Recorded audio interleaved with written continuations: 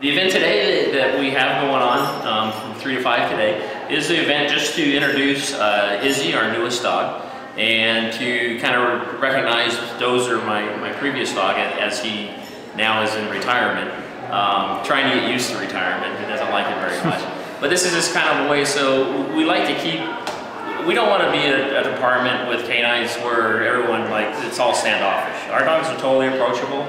You know, we always like people to come up and ask first if they can pet the dogs. And if we're not going to a call, all the time, we want the dogs to be approachable and acceptable to the campus. So this event here was to introduce everybody to basically to Izzy, the star of the show.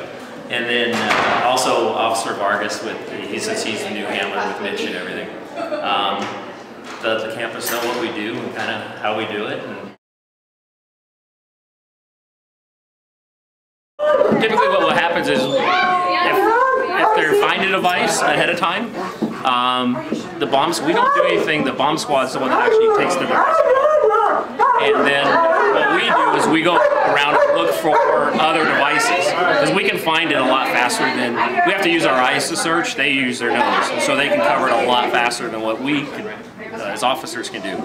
It's great to see all the students and everybody from the different papers and everything. I appreciate it because, again, like we were talking, it helps to get our word out that we will be doing fundraisers and we need everybody's support to help this program succeed. So we appreciate anything you guys can do for us to get the word out and stuff, and you guys showing up is a big help.